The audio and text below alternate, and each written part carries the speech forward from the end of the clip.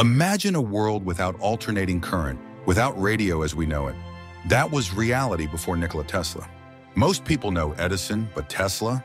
He revolutionized electrical power. But the real genius?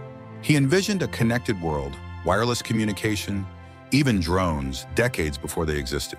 He saw radio not just as point-to-point communication, but broadcasting, entertainment, information available to everyone. A concept Marconi initially completely missed. Here's the twist.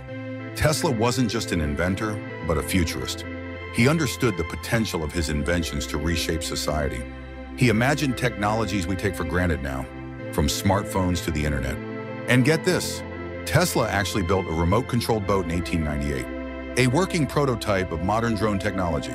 In 1898, most people don't realize the sheer scope of his vision.